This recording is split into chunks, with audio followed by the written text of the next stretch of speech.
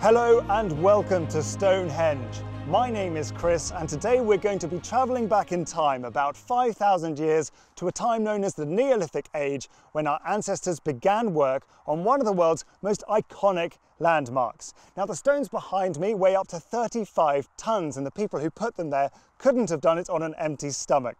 Today we're going to be looking at the eating habits of the people that built Stonehenge, including amazing new evidence that our ancestors were making Neolithic cheese, and I'll be making more tasty discoveries later on.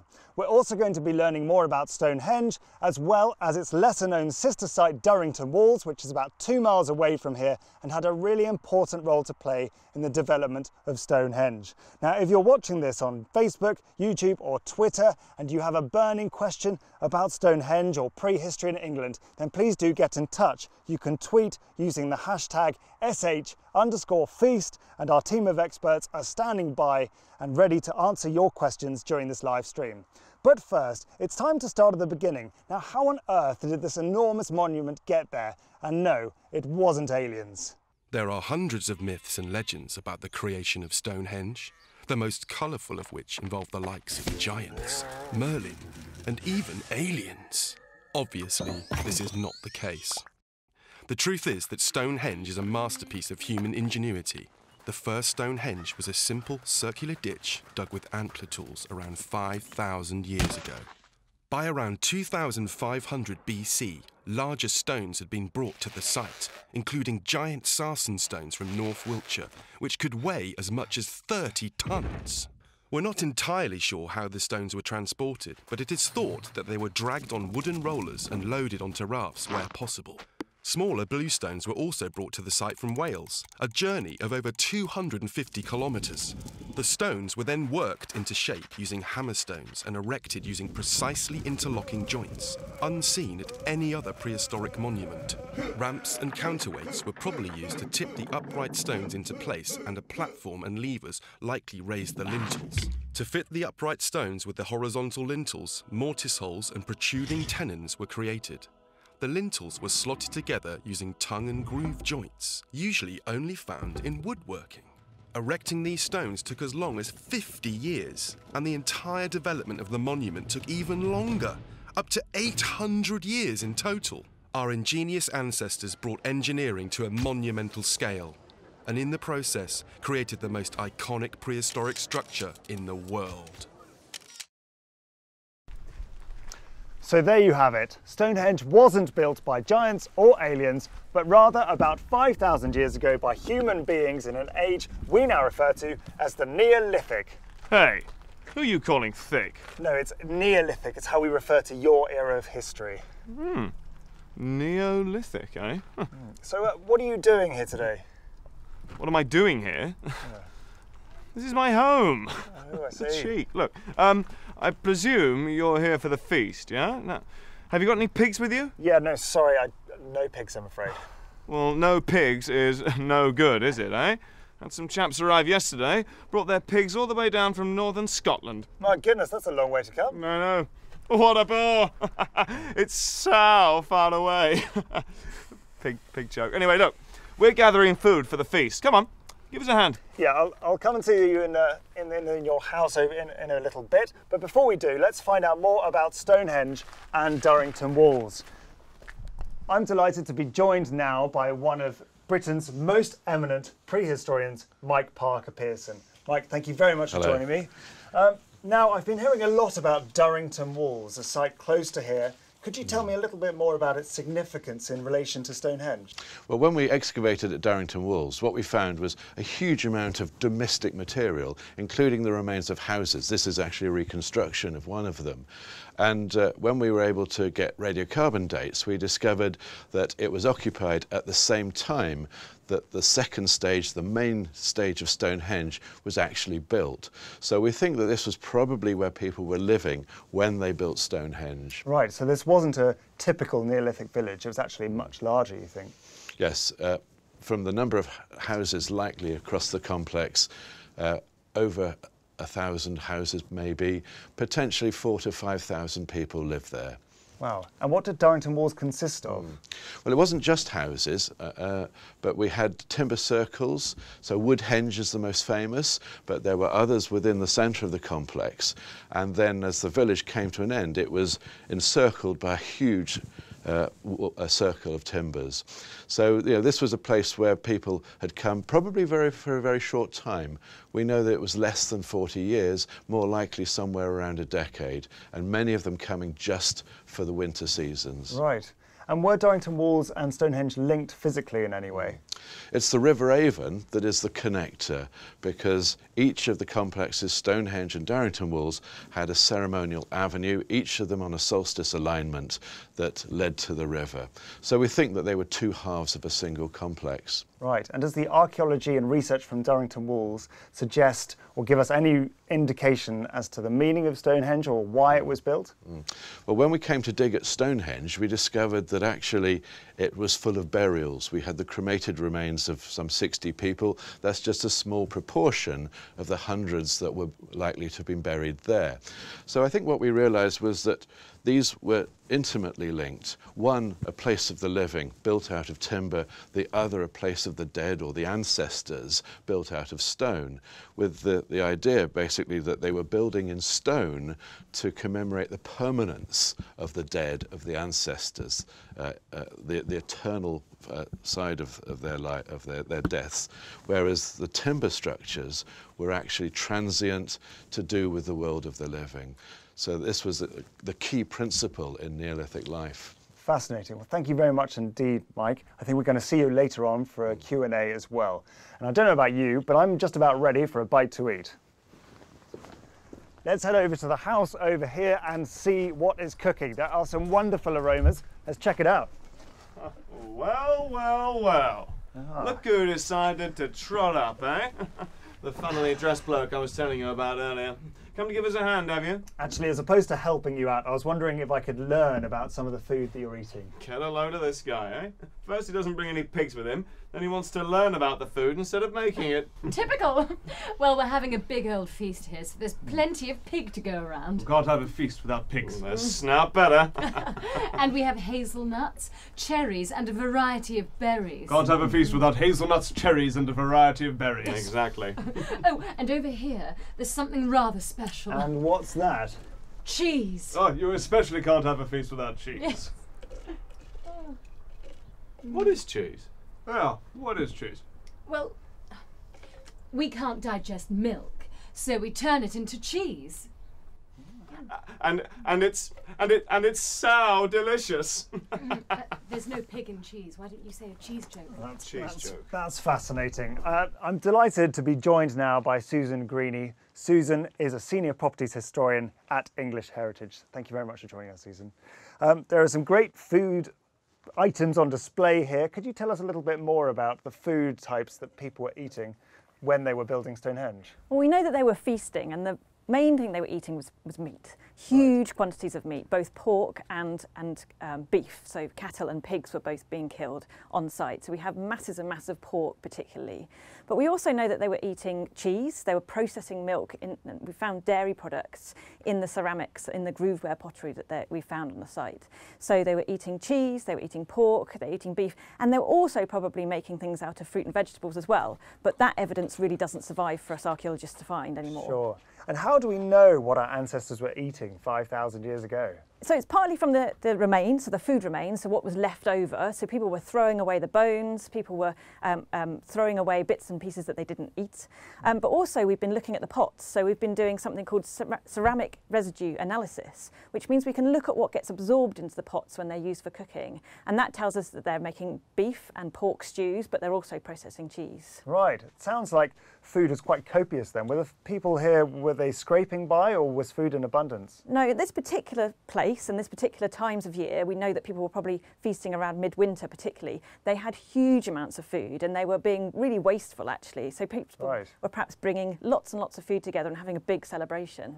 And can these feasting activities tell us about what Stonehenge was used for perhaps? Well, one of the really interesting things is that we know from the age of the pigs that are being killed that they're about 9 months old, which suggests that they're killing them around midwinter. And at Stonehenge, we have an alignment with the solstice, with midwinter solstice. So it suggests that people are gathering here at that time of year to take part in feasts and to take part in ceremonies as well at Stonehenge and at some of the timber monuments near the houses. Right. Now you mentioned that there were dairy fats found in some of the grooved ware pottery at Durrington Walls. What does that tell us? Well, it's really interesting because this evidence shows that people were not just using their animals for meat, but they're also milking their cows. At this time, people didn't have the right genes to be able to digest raw milk. So the adults, it would have made them ill. So what they were doing, we think, is processing this milk into something much more edible. So yogurt, cheese, butter. And that's quite a technology that we didn't actually think was around until we did this research. We didn't know that they were able to do this. So it's really exciting. Excellent. Now I've heard a rumour that you might have had a go yourself at making some of this Neolithic cheese. We did, yeah. Shall we take a look? Yeah. Cheesy peasy! Terrible.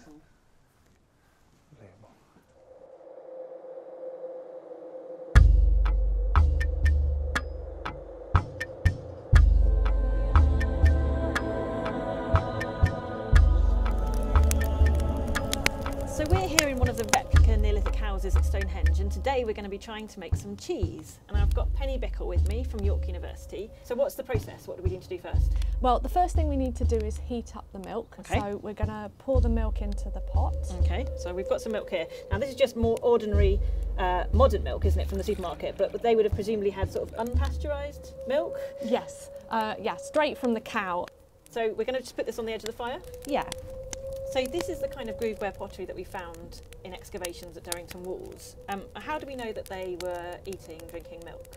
What we do is we take a piece of the pottery and we clean up the surfaces, and then we analyse the fats which have been absorbed into the walls of the pots themselves. When you get a pot like this has been used, this one actually has got a bit of black. You can see the residue on the inside. It's not that residue you're testing, it's actually right within the clay of the pot. Yeah, it's really been absorbed into the clay and Okay. preserved over the 1,000 years that the pot's been in the ground.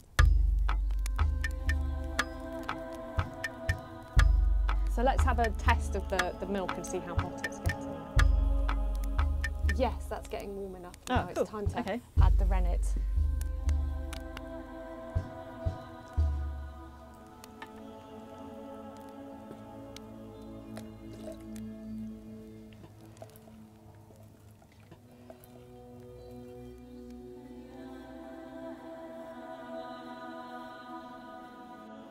Okay, I'm going to take the pot away from the fire now. Oh, it's quite solid, isn't it? Yeah, it's really worked. Okay, so what happens next? Well, now we need to strain the whey away from Okay. the curd. So we're going to use this linen cloth, and I think we'll put it over this pot to catch Okay, the so if I whey hold in. that there. Yeah, so the pot is actually still quite warm. Okay, But I'm going to use this spoon to scoop off so the you're going to ladle that into here, yeah? curds. Yeah. So what I'll do is I'll gather up the linen. Okay.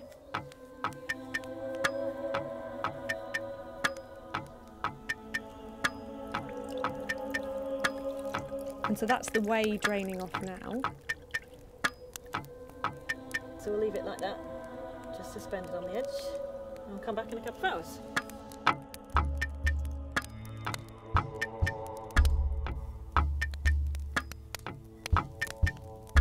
So you can see that the whey has stopped draining out of the cloth now. Okay. So if I pop it into that little pot and undo this linen, it's going to be a little bit like cottage cheese. Oh, it looks just like cottage cheese. In fact, it looks nicer than cottage cheese. It looks like ricotta. Yeah, it does a bit, doesn't it? Should we try and taste a bit? Yeah, I think Okay. so. Just take a little bit off. It's quite nice.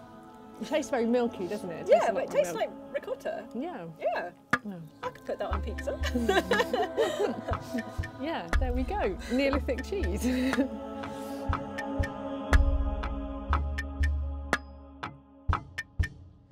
So there you have it, Neolithic cheese. This live stream is getting fetter and fetter. Now I'm joined now by some English heritage volunteers and some history experts from Shrewton Primary School. Hi folks, thank you very much for joining us. Can you tell us a little bit about what you do here at Stonehenge? Hi, I'm a volunteer in these Neolithic huts, so we're showing people all the implements that they would have used at the time of the building of the Stonehenge. Right. And have you guys seen some of the implements here today? What have you seen here at Stonehenge? I can't remember now. Have you seen some? Axe and arrows and a pot made out of clay. Very good. And what's been your favourite thing that you've seen? The arrow. Excellent. Do they look quite dangerous? Yes. Very good. Now, there are some extraordinary things on display here today. Would you like to talk us through what you have there? This is a scraper used for cleaning off fat and meat on skins. So they would use it and they would scrape it really hard. And this is a very special stone. Do you know what it is? Flint. Flint. Do you know why they used flint? It was sharp. It was really sharp. And look at this one here. That's a really sharp point, and that would be used for putting holes into the skins so that they could put a lace through it and maybe make shoes or a cloak to hold it together. Excellent. And I think we've got some examples of fibres as well, which are quite interesting. Would you like to talk us through these? These are nettle and flax and hemp. Feel how soft they are. Look at that, that's made of nettle. Would you like to wear nettles to school? No, because it might be uncomfortable. It might be, but it's amazing how soft they are, isn't it? Excellent stuff. Thank you very much, guys. Very nice to meet you. Now we're going to go through now and find out a little bit more about the exhibition itself. Now, as I mentioned earlier, there's a brand new exhibition here at Stonehenge. So let's go and find out a little bit more about it. I'm joined now by Hannah Brown, who works for English Heritage. Hi, Hannah. Hi. Now, I understand you've had a hand in putting this exhibition together. Could you tell us a little bit more about it? Yes, so it's about food and feasting at Durrington Walls, which was a village near Stonehenge. And in the exhibition, we go into quite a lot of detail about the archaeological science that helps us to understand what people ate, how they were cooking it, and where it came from. Great. So this new exhibition is housed at the Great Visitor Centre here at Stonehenge. Now, it's quite a new visitor centre for people who haven't been for a few years. Would you like to tell them a little bit more about it? It opened in 2013. It's got a really great number of objects from some of them from our local partner museums like Salisbury Museum and Wiltshire Museum in Devizes.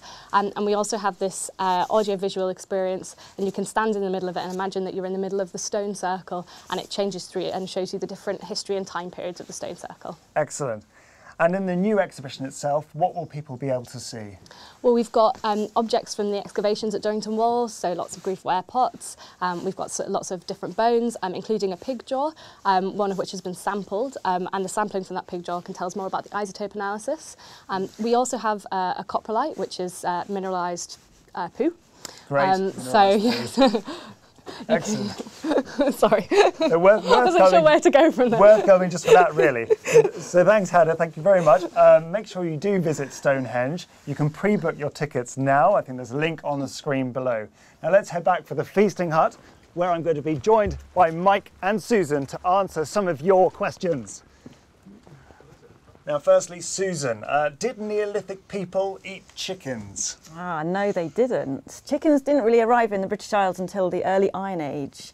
And so in the Neolithic period, when Stonehenge was built, they probably could have eaten duck, maybe caught some wildfowl, so perhaps collected wild bird eggs, but they would definitely not have had chicken. Interesting. So no chickens, there we are. Second question for Mike. What do the patterns on grooved ware pottery mean? Well, I wish we knew, but one of the very clear sort of aspects of it is it does seem to be imitating basketry. So Right. in one sense, it's what we would call a skeuomorph. But it has unusual patterns sometimes, spirals. Again, those could be basketry related, but some people have wondered whether they might have had some more sort of magical significance Right. to do with hallucinatory states and so forth. wow. But I think one thing that is fairly clear is that actually this is an island-wide style across the whole of Britain. So it's also, it would have been understood as something that actually linked people together from islands off the coast of Scotland all the way to the south coast of Britain. Gosh, that's fascinating. And Susan, next one for you. Now, did Neolithic people drink alcohol? Oh, that's a really good question. We don't know for sure. We haven't got direct evidence, but it's quite likely that they had the ability to make some sort of beer. They had cereal crops. They probably would have experimented with fermenting various things, and it's likely that they were drinking some form of alcohol, but we don't actually have the direct evidence for that. Of course, archaeology, a lot of organic things, they rot away. We don't always pick up even kind of evidence of fruit and vegetables. So finding evidence that would actually clinch the question about whether they were brewing beer or not is not something we've managed to do just yet. Haven't found a Neolithic brewery yet. Not yet. And final one for Mike. Did men and women have different roles in daily life? We don't actually know. We know from the period after this that in death, men and women were kind of set in opposite ways. So men lying on their left sides in the grave, women lying on their right sides. So there is a sense that it's a binary separation of the two. But for this period, we don't have that kind of segregation in the burials. What we do have is within the houses themselves, where we get paired beds, one on either side like this, we have found that the phosphorus, so this is one of the chemicals that we can pick up when we excavate, that varies between beds. We found this at Darrington Wolls, but we also know about this from northern Scotland at the same period. And it indicates that one of the beds has much higher values of phosphorus. And we think that's probably to do with small children and babies wetting the bed. And one possibility is that of the family, she would have spent more time with the small children on one bed, and he, presumably the luxury of not being stuck with the small kids on the other bed. But that's really all we can say. Interesting, very interesting. Well, thank you very much indeed. Thank you for your questions on Twitter, and thank you for Mike and Susan for joining us here today. Now, if you'd like to learn more about your Neolithic ancestors, the very best way to do that is to visit the new Feast exhibition here at Stonehenge. Thank you very much for watching. Don't forget to subscribe to English Heritage on Facebook, YouTube, Twitter and Instagram. From all of us here at Stonehenge, thank you for watching and goodbye.